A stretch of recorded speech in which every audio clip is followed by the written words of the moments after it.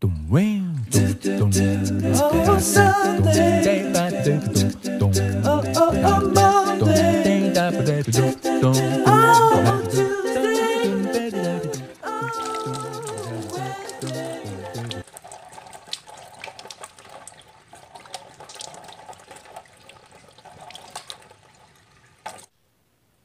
guys! Welcome back sa ating channel, and today meron tayong isang product na gagamitin na pampaputi. Rejuvenating siya, and isang set yung kinuha ko, and dumating na siya, and actually ginamit ko na siya kanina. Nag-try na akong maghilamos gamit yung sabon na yon, and ito na siya. Ipapakita ko na sa inyo guys. Ito yung product na ginamit ko. Ayan, hinati ko siya kasi marami naman siya, at alam ko pag mga ganitong product is mabilis siyang matunaw. So, para makasave ako sa sabon, gagawin ko siyang 4 na hiwa. So, nakakuha na ako ng isang hiwa para sa paggamit ko kanina, at ayun, naiwan nga siya sa CR.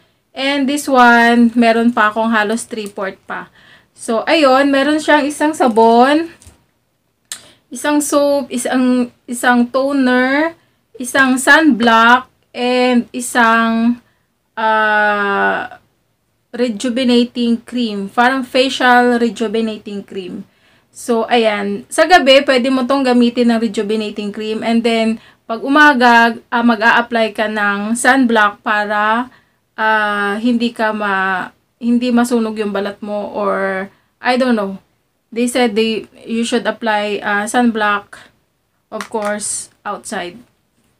So, ayun guys, na-try ko na siya. Nag-try na rin ako maglagay ng toner kasi nag-wash na ako ng face earlier. So, ayun na, nag-wash ako ng face, and ilang ulit ko siyang ginamit at para mababad lang siya sa face ko. And then also, nag-toner na ako.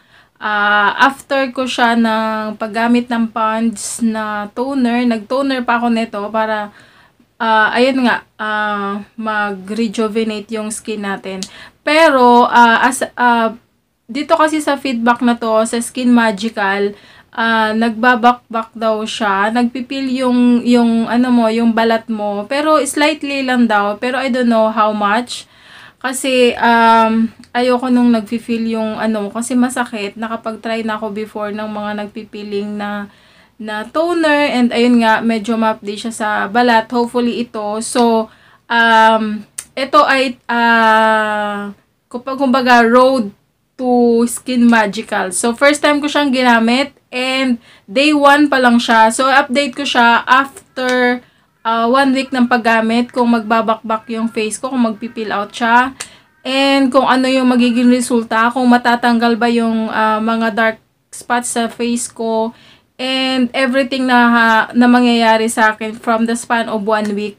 So, sasabihin ko dito sa inyo guys. Ayun! So, magbibigay ako ng update after a week ng paggamit ko ng Skinmagical.